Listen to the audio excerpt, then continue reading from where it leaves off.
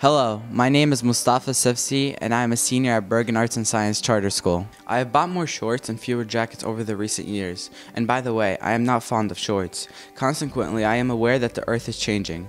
During my science classes, I learned about global warming and climate change threats. What can a teenager do anyways? I changed my perspective and made a goal to alleviate this problem by taking small steps. That's why my 6 friends and I, the Gen Z youngsters, initiated an environmental awareness organization called I Go Green. As a new student-run organization, we lacked networking due to just being a sapling, a stem with a couple of leaves. After holding a few meetings, we finalized our initiatives and activities for the year. We later discussed our projects with the superintendent recycling coordinator in our local city. During our meeting, he briefed us on countless stories that stressed the need for environmental change in our city, as he remarked on the inattentiveness of our community.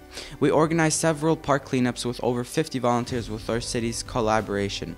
However, this was only a temporary solution.